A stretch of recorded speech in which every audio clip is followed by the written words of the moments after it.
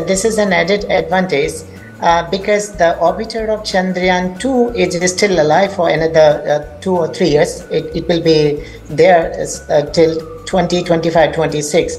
And it has already helped a lot by doing terrain mapping of the south pole of the moon, by taking lakhs of pictures, and those images of the south pole have been loaded in the software and computer of this Vikram lander now. So it is helping not right now or today afternoons onwards only. It is already helping a lot for the Chandrayaan-3. And this is the follow-up mission. So Chandrayaan, like they are cousins, I can say, and certainly it is helping from before itself.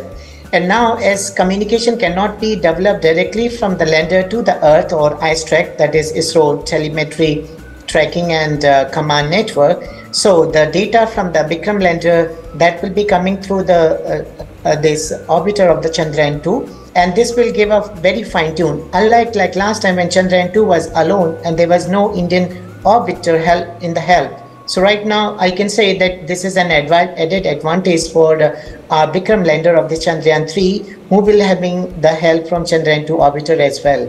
And certainly it will be helping in even in the live telecast, because on Wednesday, there will be live telecast from 5:27 by the ISRO on the website or so. So certainly some pictures and some delayed pictures and data from this orbiter will also be reaching to the Earth, and we will be watching.